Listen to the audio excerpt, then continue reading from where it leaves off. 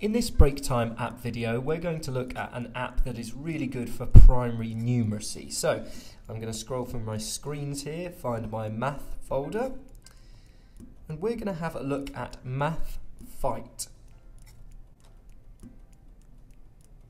Now, there are all sorts of apps that are similar to this, like Math Duel, Maths Bingo is quite similar, but this one seems to be my favourite at the moment. It's very simplistic. What I can do is press play, and it brings me up a list of different difficulty levels. So I could go for something like easy, medium, hard, or expert. And I can choose whether I want to have questions that are addition ones, subtraction ones.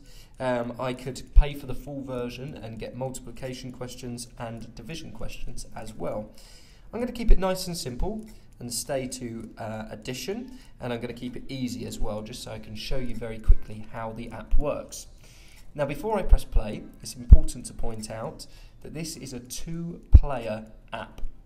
So what you do is you have one person sitting at one side of the iPad and another person at the other. So here we go. Gives us a countdown. And then off you go, answering the questions. You can see either side get to answer the questions, and the person who does it first gets the point. There you go. They've got all sorts of sound effects here that are kind of not too discouraging, and a nice one for if you get it right. And you just keep on battling.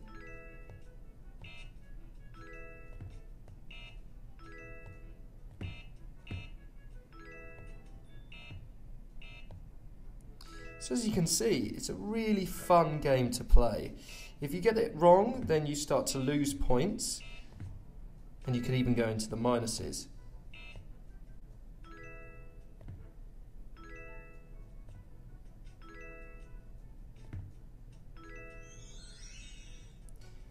And there you go, I was the winner.